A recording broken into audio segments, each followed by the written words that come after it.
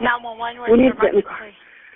Yes, ma'am. My brother just came by here. I was at Street. He's now left, but he told me that he's committed a murder.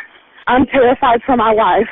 Okay, hold on. Because I don't know if he's going to come back here. Okay. What's his name and what did he leave in? His name is Eddie Ralph. Come on, James. Get your shoes on. Let's go. How do you spell his last name? R-O-U-T-H. I'm sorry. I'm really scared.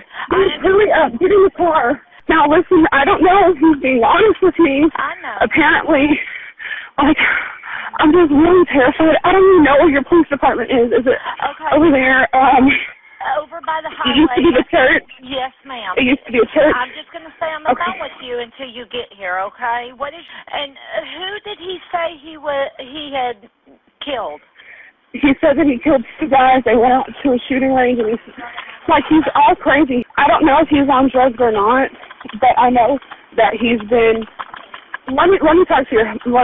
My husband's going to talk to you because I'm so nervous. He said he killed 2 guys at a shooting range. Shooting range he was talking about?